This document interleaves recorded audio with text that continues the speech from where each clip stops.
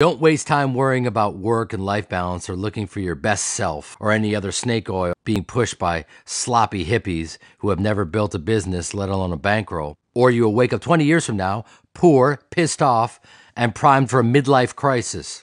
The cheap beer and strange ass that made you happy at 25 won't get you wet when you're 45.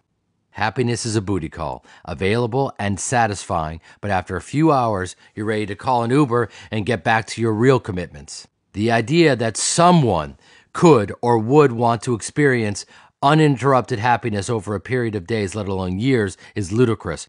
Anyone who feels pleasant and bubbly all the time is either mentally disabled or hooked on crack.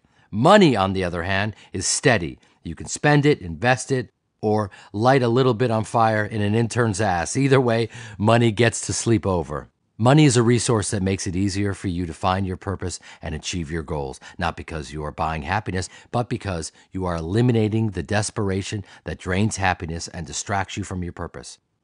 Weak-minded people often try to confuse sedation with happiness, as though the only way to be happy is to piss away the day fly fishing, sewing cat sweaters, or planning boring dinner parties that make me want to commit Japanese ritual suicide. Retirement isn't a goal, it is a sentence. You never retire. Keep going. Deny, deny, deny.